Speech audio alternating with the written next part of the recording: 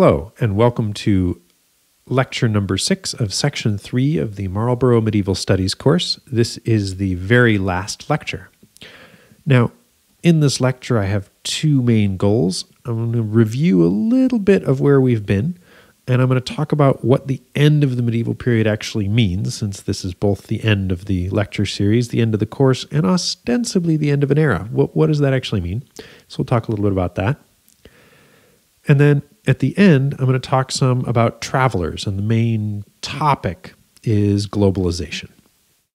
So, first of all, we've now gone through the time period 3 different times. We started with politics, and who holds power. We talked some about peasants, peasant relationships.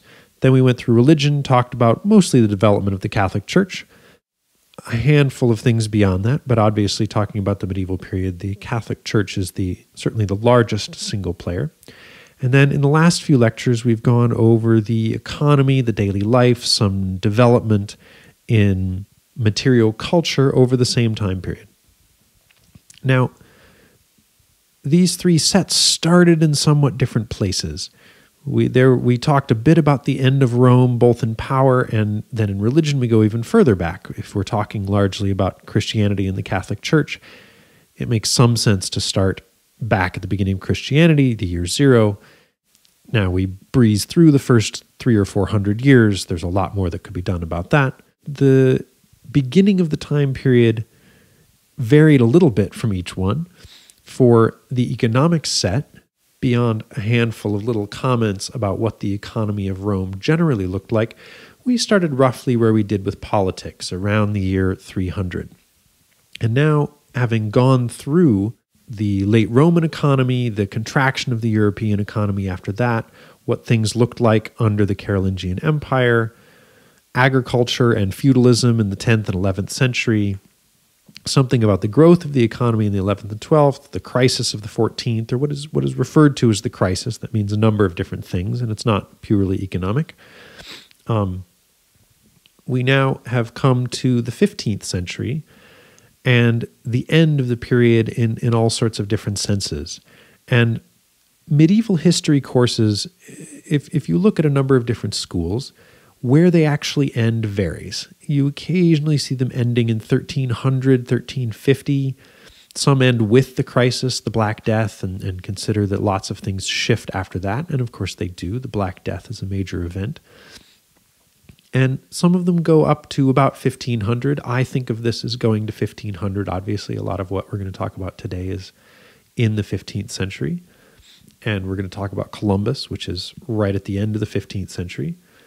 And after that, you begin to get what is usually referred to as the early modern period, especially in English-speaking universities. That tends to be the phrase that we prefer for what comes after that. So what distinguishes then the early modern period from the medieval period? Why do we draw that distinction? Now, for me, part of this is that there are a whole series of watershed events or moments sometime between 1450 and we'll say 1550, although that's late. Really 1517 would be the last of the major events that I want to point out. Now, in 1450, you already have plenty of glimmers of the sorts of things that, especially in art and literature, we think of as the Renaissance. Boccaccio has already been writing at the middle and end of the 14th century. Especially in Florence, the great cathedral with the dome designed by Brunelleschi, which is considered a monument of Renaissance architecture. That's really begun and completed in the early part of the 15th century. The dome is largely completed by 1436. There are any number of other major artists in the 15th century that we think of as Renaissance, no longer medieval, whose sculptures are beginning to look more like classical Greek sculptures, who are beginning to value more lifelike or more realist renditions of figures, especially in sculpture. So you have famous sculptors like Donatello. By the end of the 15th century, you have some of the paradigmatic artists of what we refer to as the Renaissance. People like Michelangelo, obviously, who lives from 1475 to 1564. He's right in this time period that I think of as the pivot from late medieval to early modern. And there are other similar changes in music that I won't go into here, but suffice to say, cultural shift is one of the things going on, although that is a slower, more measured response. Because, of course, even as Boccaccio is writing, you have people like Chaucer, who is considered a paradigmatic medieval writer, still writing in England at the same time. At any rate, 1450 to 1550, some of the landmarks that I think of historically as really mattering. In 1452, Gutenberg begins printing his Bible, 1452 to 1454. Now, Johannes Gutenberg himself had probably invented the movable type printing press as early as 1450, but the Bible isn't all the way prepared until 1454. Now, it's not just that he prints his Bible, obviously. Part of this is the invention of movable type at all. If you were to take a course on early modern Europe, one of the things that gets talked about a lot in the 16th and 17th century is the arrival of pamphlets and pamphleteering, that anybody can now write short tracts or treatises on theology, on politics, on economics, on all sorts of different thoughts and debates going on in society, and that these can be spread around to a relatively wide number of people. You are no longer restricted by handwritten text. Now, handwritten text doesn't disappear, and indeed early modern printing often tries to emulate some of the handwritten texts of previous centuries. But the invention of the printing press gets underway something that really will make the early modern period look very different from the medieval period. Now, the second major landmark is the fall of Constantinople. It's the fall of a single city. There are cities warring all the time, different nations and groups sacking different places. But the fall of Constantinople represents not just the end of that city and its conquest by Ottoman Turks, but the end of the Byzantine Empire. And for much of the medieval period, and as I said back in lecture number 2 of Politics and Power, I didn't talk nearly enough about Byzantium over the course of these lectures, but Byzantium was a stable and powerful force for the entirety of this period. And they thought of themselves and represented themselves as the inheritors of the Roman tradition, that Rome remained in the Mediterranean.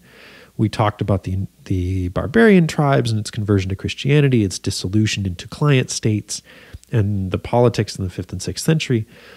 But Byzantium, and with its capital in Constantinople, considered themselves Roman emperors and never really disappeared until 1453. So this is a major turning point, both in terms of large Christian powers, but also in the memory of the importance of Rome and of Roman polity.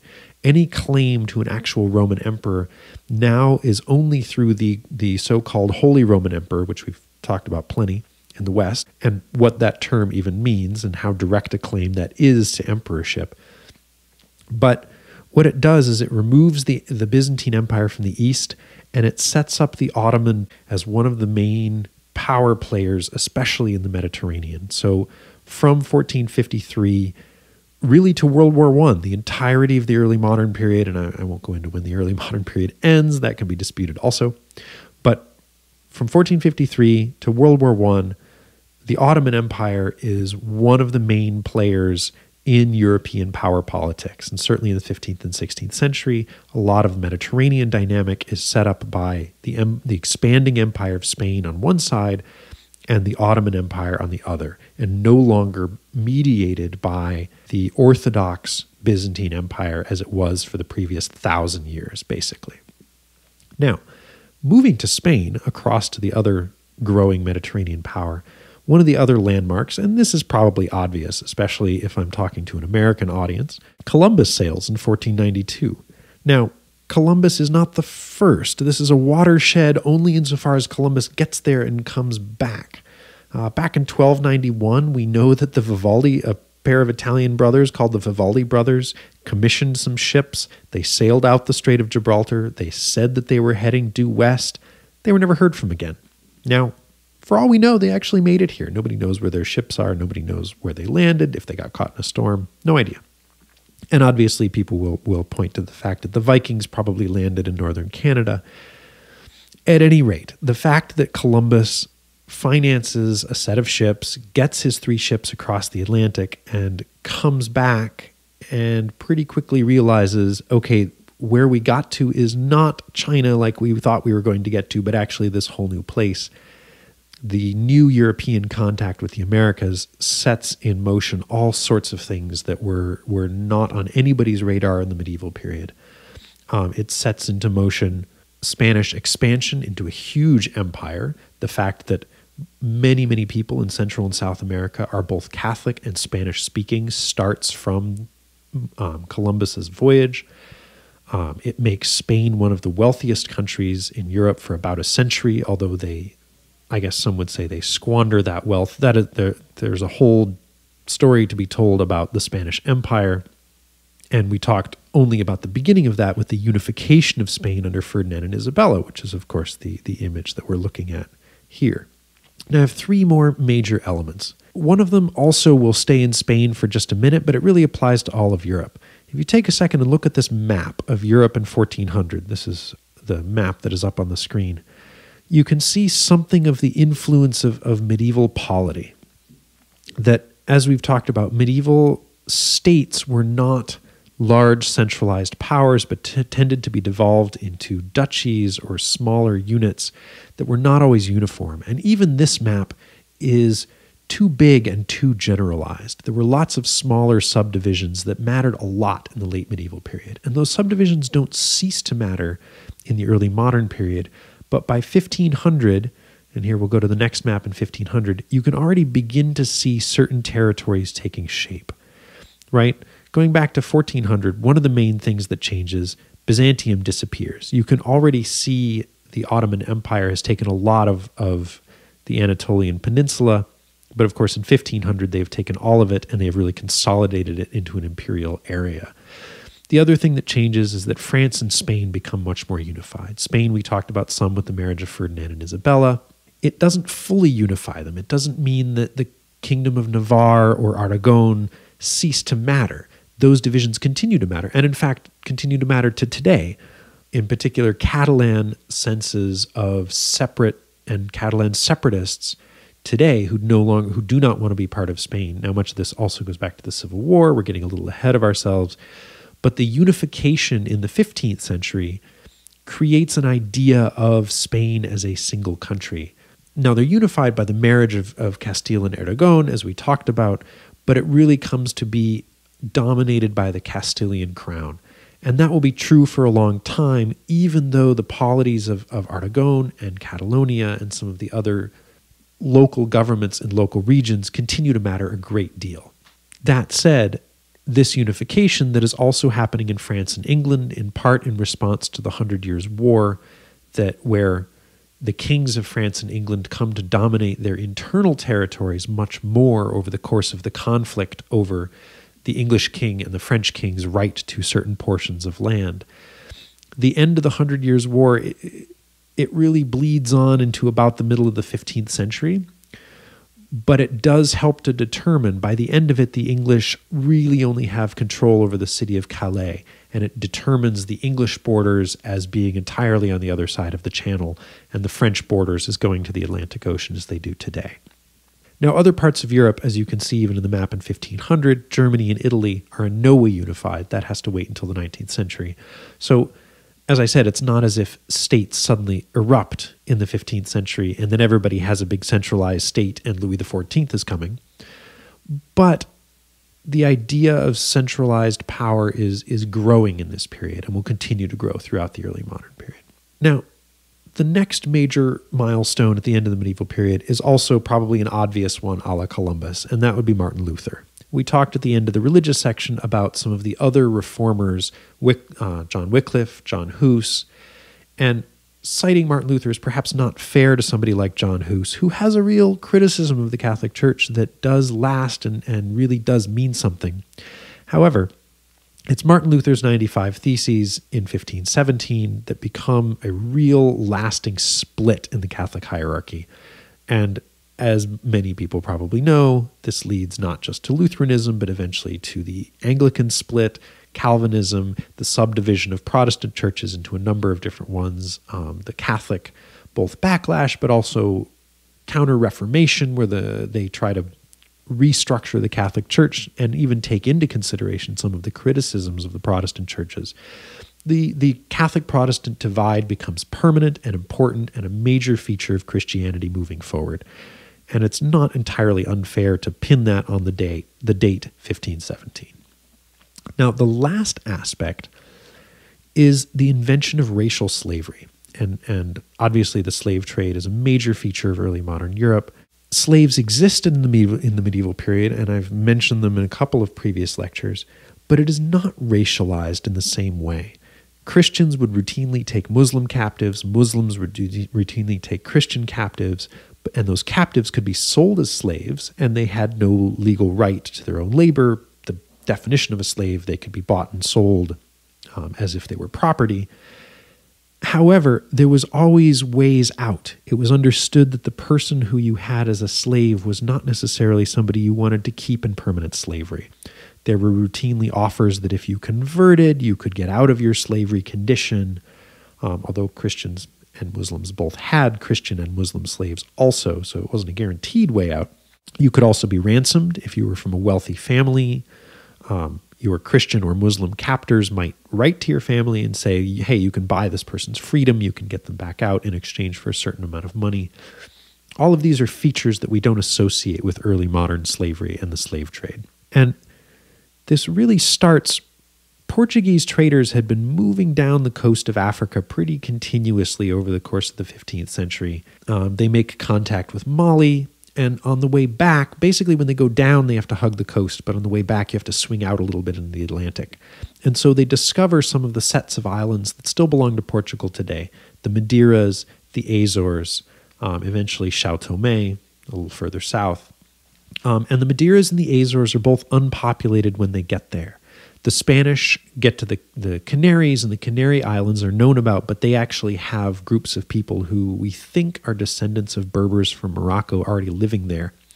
They're eventually conquered and all but wiped out by the Spanish, who take over the Canary Islands in 1496. But in the second half of the 15th century, first Portugal, then Spain, begin importing mostly black African slaves to these islands to work on plantations, both growing grain, barley, and wheat, but also growing sugar. And sugar, obviously, is going to become the commodity of the slave trade. The first sugar mill on the Madeira Islands is opened in 1452, right? The same year that Gutenberg begins working on his Bible, the year before Constantinople falls, so right in line with all of these other events. And by around 1500, there are as many as 2,000 mostly black African slaves. Some of them are bought from the Kingdom of Mali in the same way that the Mediterranean system of captives produced slaves. Internal war in Central Africa also produced slaves. But they're getting more and more black Africans, and there are no natives left in the Canary Islands, so the Spanish begin to do the same. And this proves to be very successful. They're not asking for ransom for them. They think of them as racially or ethnically different than they are. They begin to articulate why that is a better system of slavery, and it's permanent slavery. There is very little way out for the people that they have bought and are using. And obviously, by the time you get to the Caribbean or the American South, not only is there almost no way out for the slaves themselves, there's no way out for their children or their children's children. It becomes a permanent, racialized system of slavery, instrumental to the economy in a way that it was not in the beginning of the 15th century. So, obviously, several of these watersheds are the end of long processes. Ottoman conquest of Byzantium had been going on for 100 years before they take Constantinople.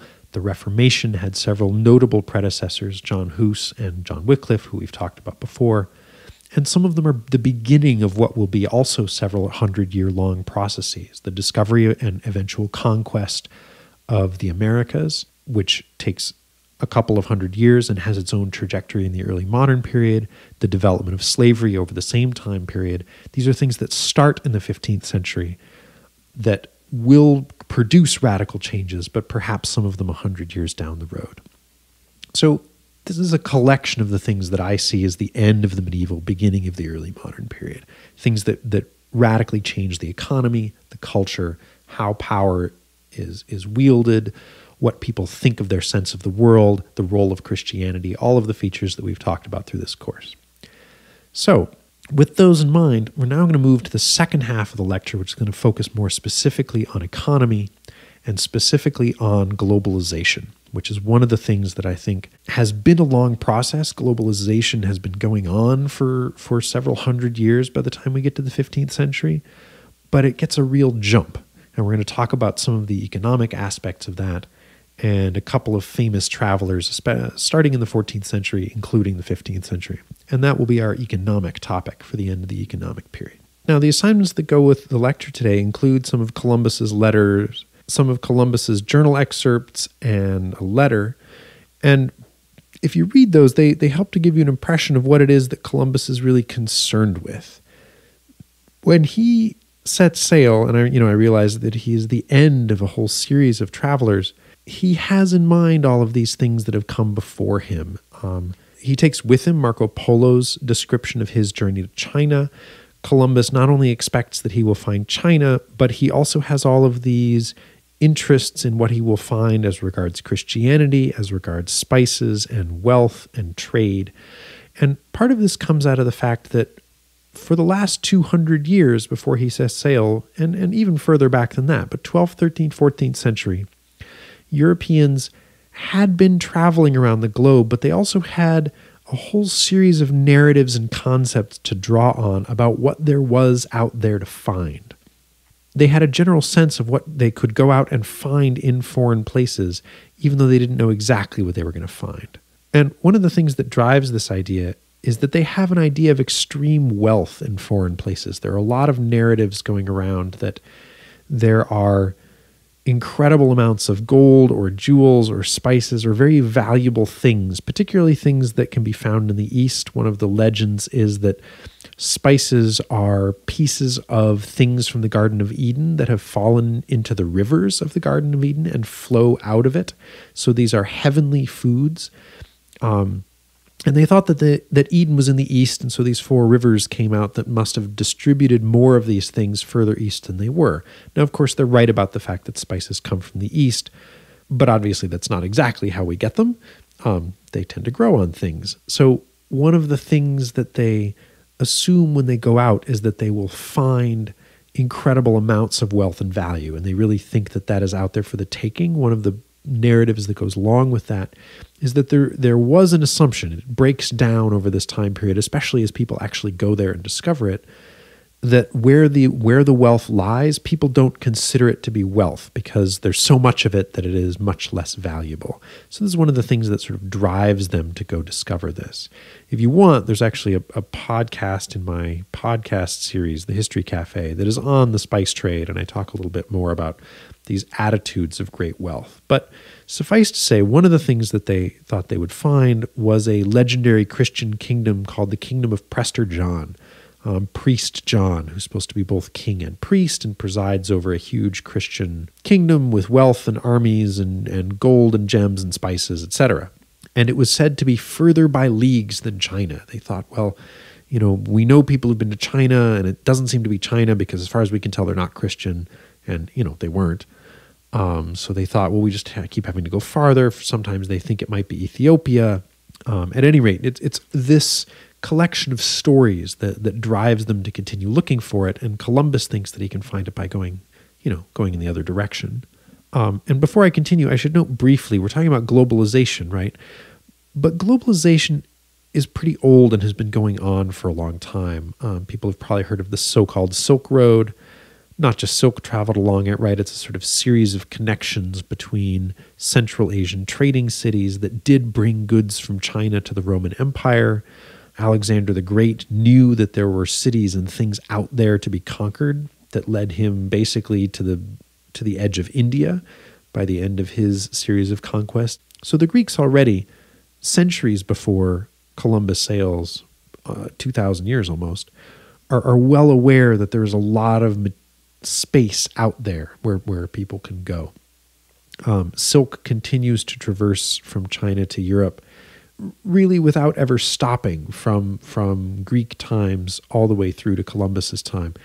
It fluctuates how commonly, and eventually they figure out how to grow silk in Europe, and there's a legend that monks brought it across the Silk Road in their staves, the eggs, which of course was punishable by death for taking them out of China.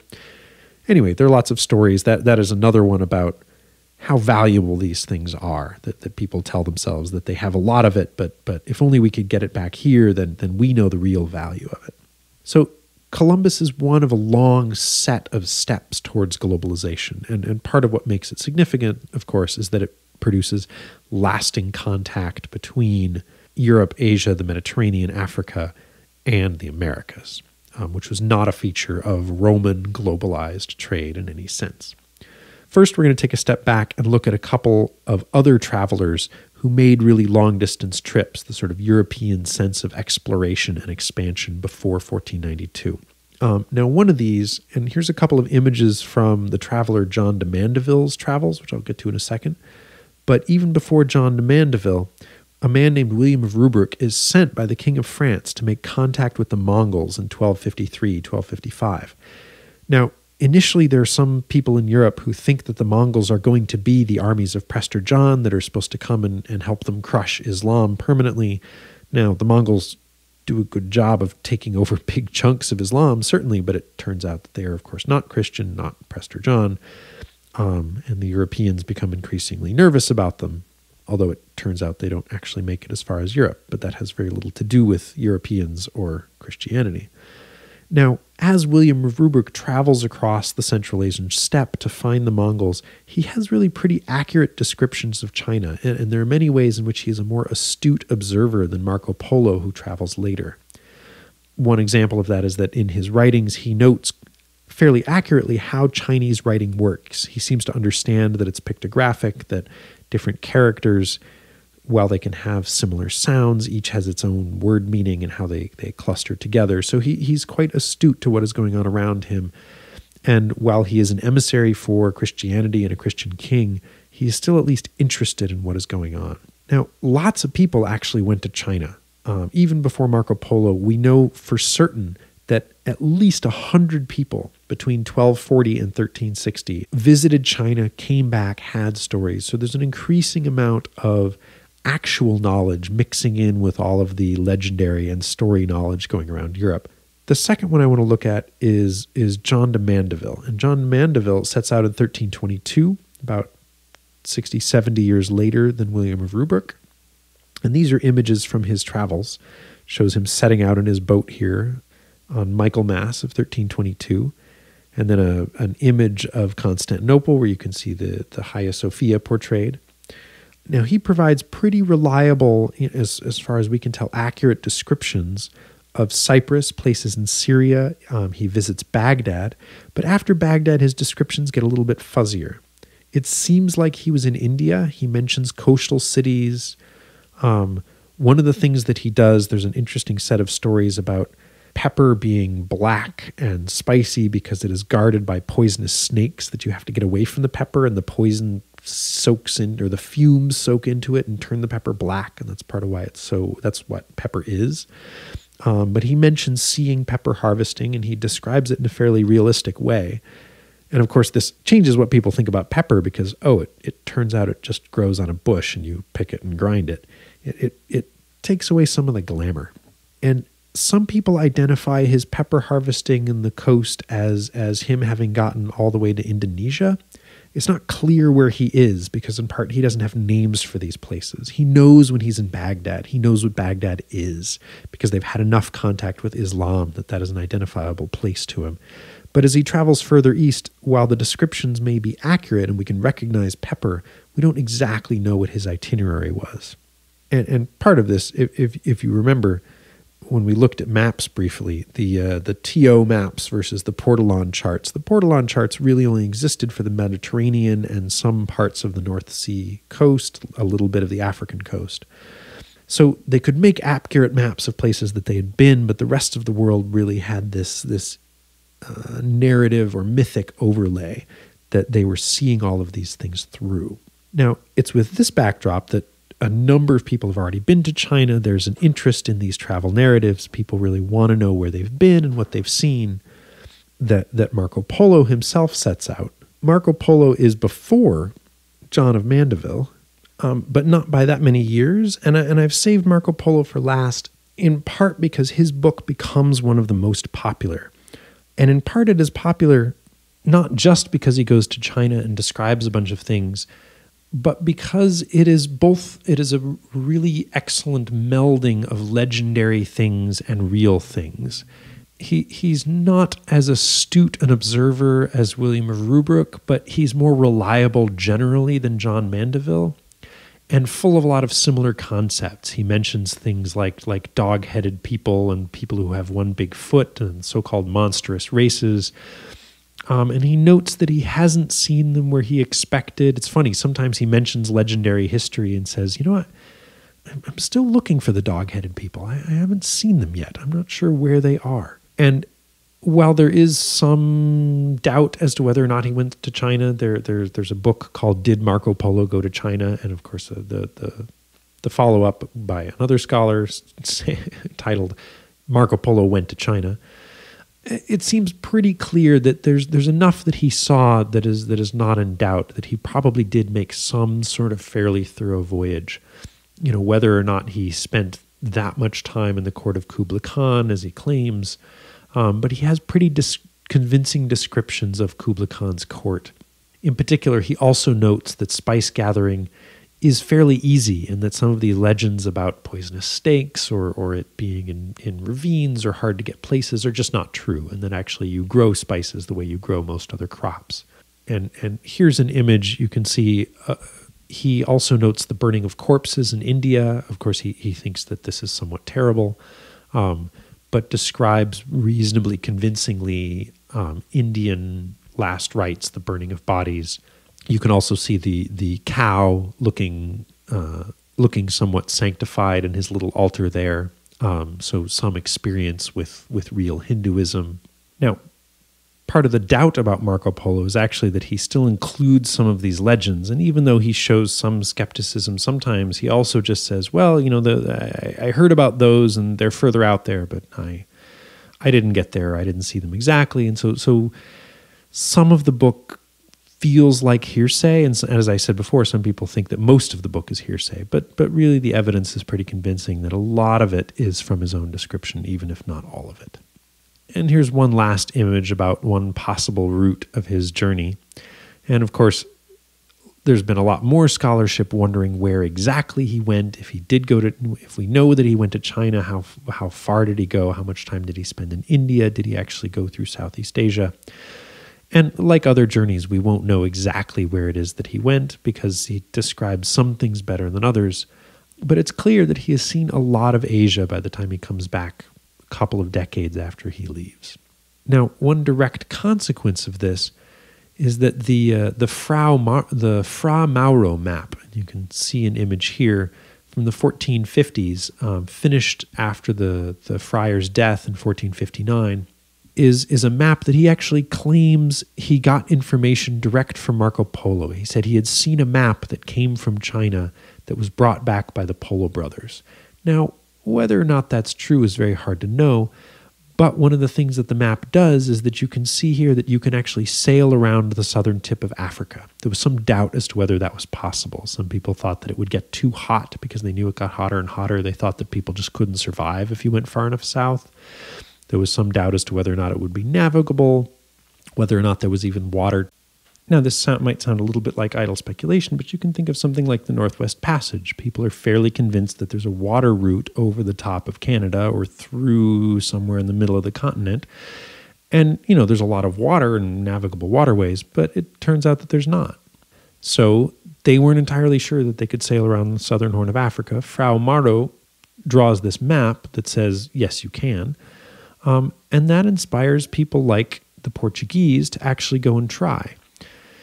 And this guy's sort of standing in for the Portuguese. This is Prince Henry the Navigator. He's called Prince Henry. He was never actually king. Not necessarily a navigator himself, but very interested in navigation. He presumably did know a fair amount about it and gathered around him a fair amount of knowledge and people who had studied maps and knew about where they were going in the world and really encouraged Portuguese expansion by sea. And part of this, of course, is that they're backed up against Castile.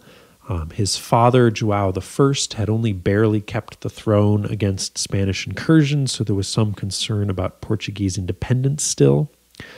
His father had a claim to the throne that the King of Castile also had a claim, and so they fight this really fateful battle in which Joao just barely wins.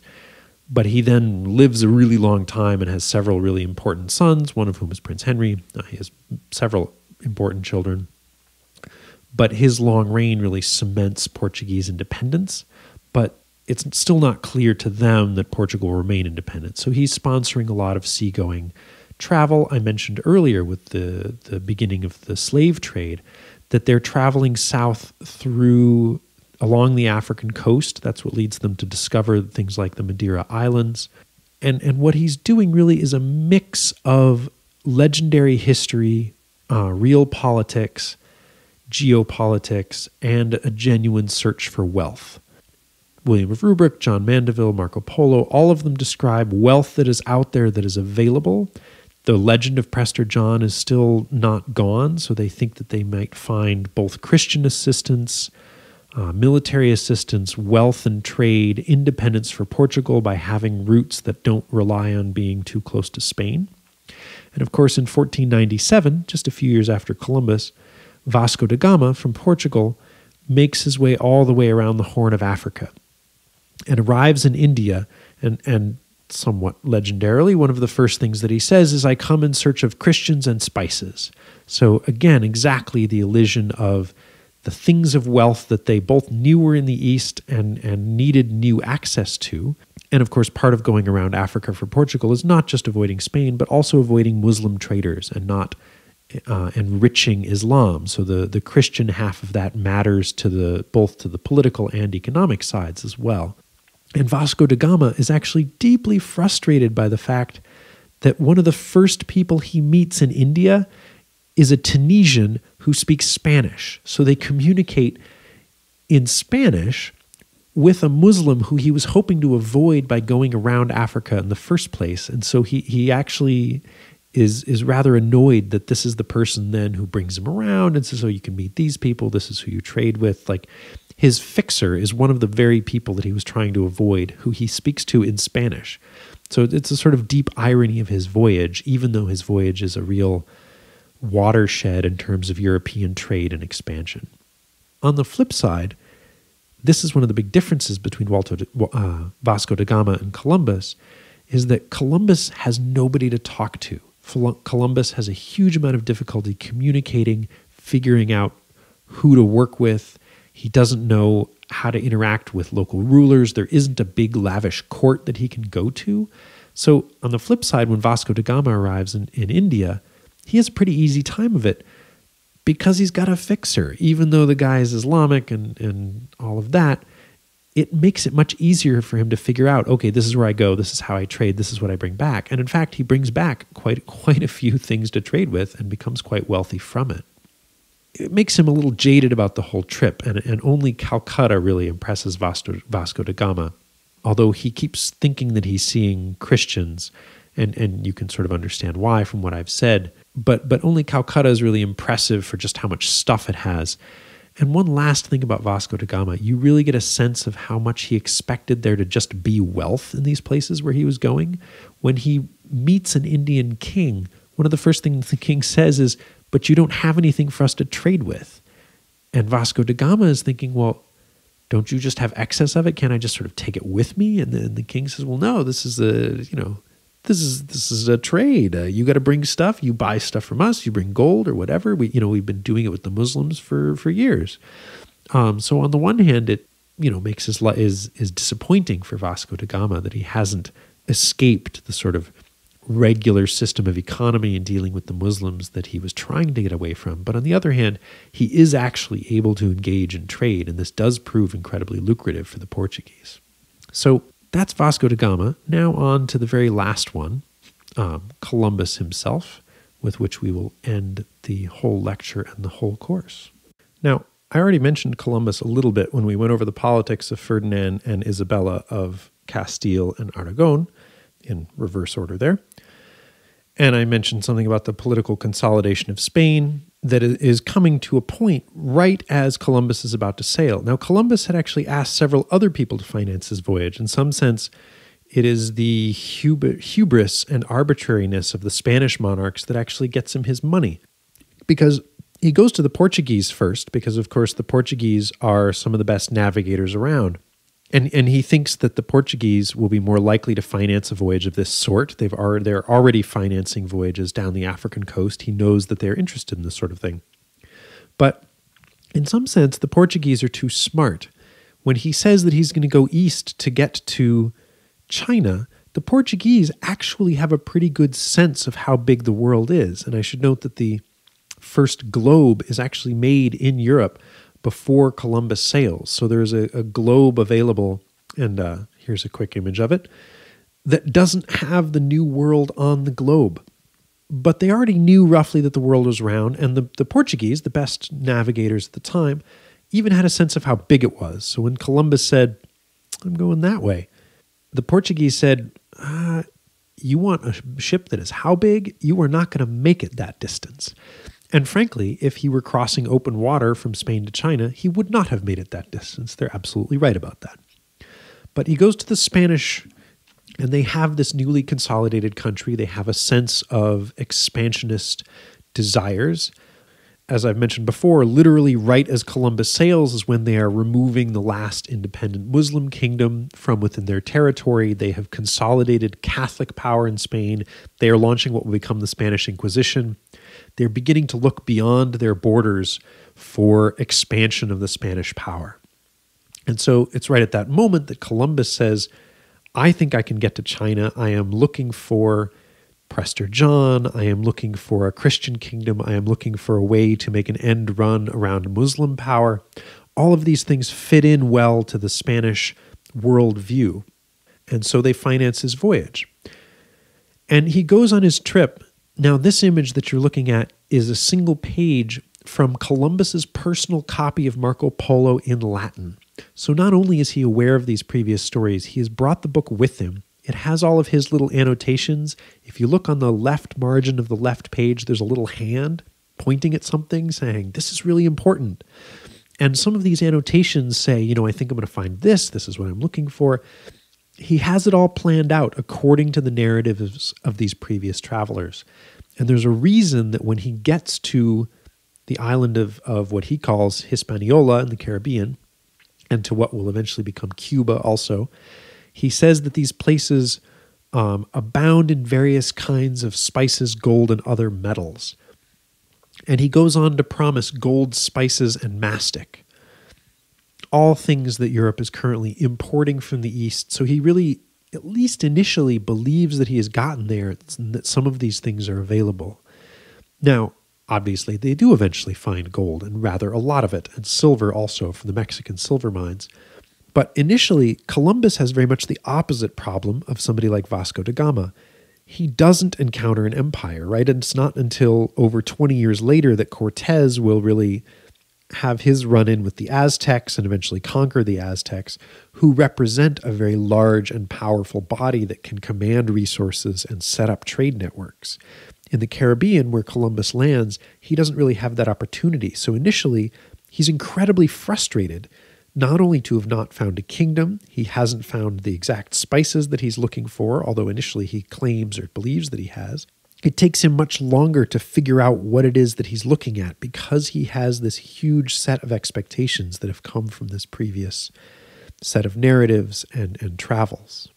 So this brings us then really to the end of this lecture, right? Globalization, as I mentioned at the beginning, is something that already starts well earlier than this, right? The Greeks and the Romans already had a sense of how large the world was. And in fact, one of the first estimates, even remote accurate estimates of the circumference of the world, comes from a Greek philosopher. They already have a sense of what is out there, and Columbus is part of this very long tradition where you have Silk Road trade in the early medieval period, an expansion of trade in the 11th and 12th century, as we talked about earlier, and an increasing interest on the part of Europeans to go out to distant places to see what there is, an interest in, to some extent, driven by Christian mythology, to some extent driven by interest in profit, and to some extent just driven by a sense of discovery. Portugal has begun doing this down the coast of Africa, eventually around the Horn of Africa and to India. And Spain finances what in some senses could have been just another experiment like the Vivaldi brothers to sail west and see what happens, but turns out to be the fateful voyage of linking the Americas and Europe and really launching a very different and new time of actual globalization. It is after this point, when there are Christian missionaries really all over the world, from Japan to Argentina to Africa. It is at this point when European colonies begin to appear around the rest of the world. And this is not unique to Spain and their encounter with the Americas, but rather is part and parcel of Portugal or the Netherlands or eventually England, going out and looking for new places to establish economic influence and control.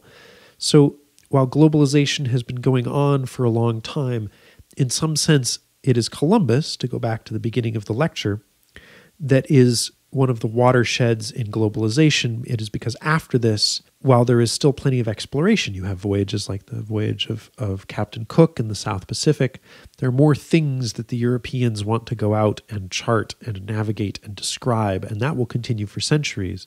But it is at this moment when the world suddenly expands and there is no going back from the amount of linkages that there are between places. The stage has been set for transatlantic trade, for the slave trade, for much more intensive exploitation of Africa by European powers. All of the things that will make the early modern period look like what it is rather than the medieval period. So, with that, we end the lecture and we end the course. I hope you've enjoyed yourself. Thank you.